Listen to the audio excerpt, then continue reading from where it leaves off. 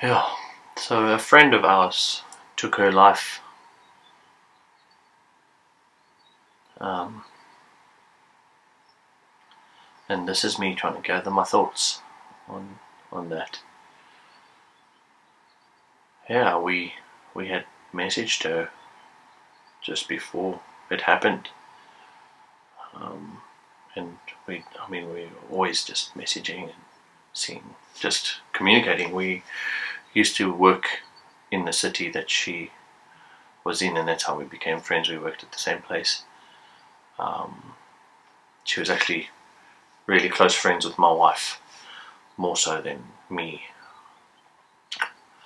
But yeah, and then we moved away to a new job, new city, but we still kept in contact, and we still encouraged her to visit, and we visited there. And yeah, so we messaged and asked how she was, or my wife messaged and asked how she was, and she said that she's in a rough place, but she's okay. And we didn't really push it further than that, just because we know you don't like to push things like that. But yeah, she was in a really, really torn place.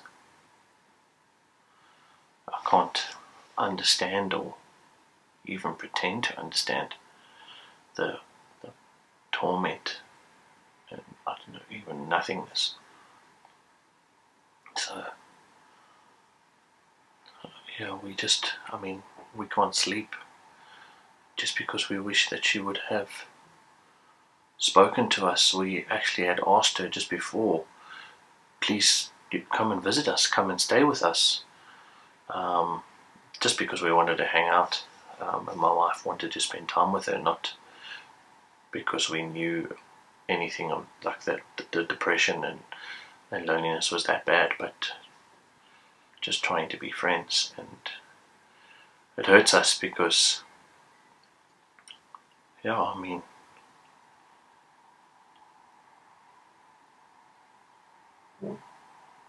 yeah, she was a human, a person deserving of love and affection, and just being able to share her hurts.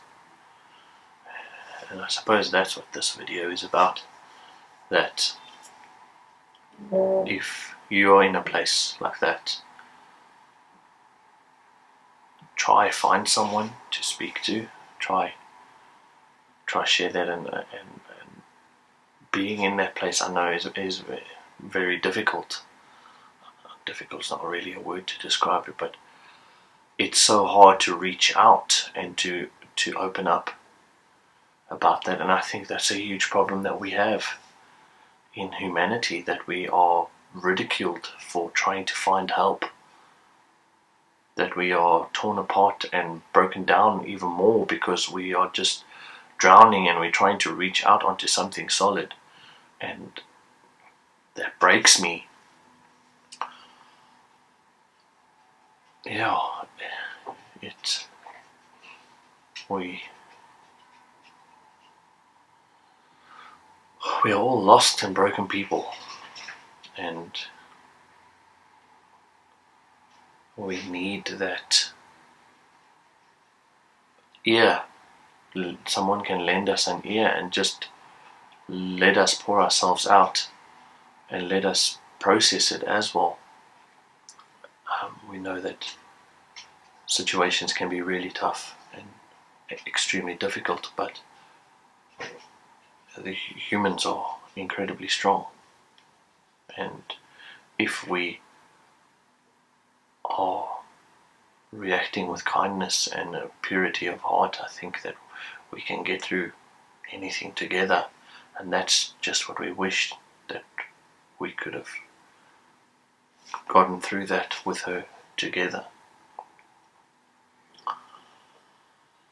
And yeah, just if you are struggling with suicidal thoughts or just depression and loneliness in a dark place, please just reach out to someone. It really is important, and just try to communicate.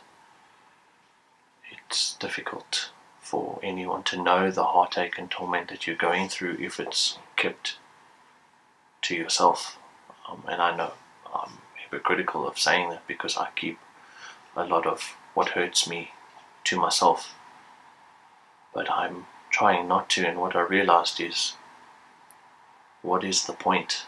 What is the point of keeping it in? What's the point of caring what other people think of you if you have life that's worth something? And it's difficult, but whether or not people ridicule you or shame you, you are a human, and you have a value, and the value is not dependent on what they say or anyone says about you. You are valuable, you are priceless, precious, worth more than what any words could describe. And that's something that I have known for a very long time, since I was a child, that words mean nothing. They don't have a value, because they are just words, and we are broken humans, and we say broken things from a place of brokenness. So yeah, I don't know, just wanted to try gather that. And I also wrote a poem trying to think about what the place that she was in. So I'm gonna read that now, and excuse me, it's just I can't commit it from memory. Water, take me down, just like my joy has drowned. I have nothing, no child, no man. I am who I am, a shell, a crack, an open vase, not a woman, not a name. My family, my world, only screams for my offspring. So as I spring off this bridge, may my wounds soak up the waves. I've yearned for love, I've learned none of it. My child has tasted the same fate that I seek. In a place so desperate, so caught up in pain, I give myself away. I am not a woman, not a name. And that was, yeah. Please reach out, and yeah, feel free to share this if you want to with anyone you know that you think might need to hear it, or even, it doesn't matter what people think or say. What matters is what is real and is within you, and the people that you surround yourself with. And there is no value in having people who break you down, because they are just trying to push their value up by pushing you down. And it's time that we all realize the true value of each human being, of every one of us. There is value no matter what our beliefs or whatever. Yeah, anyway.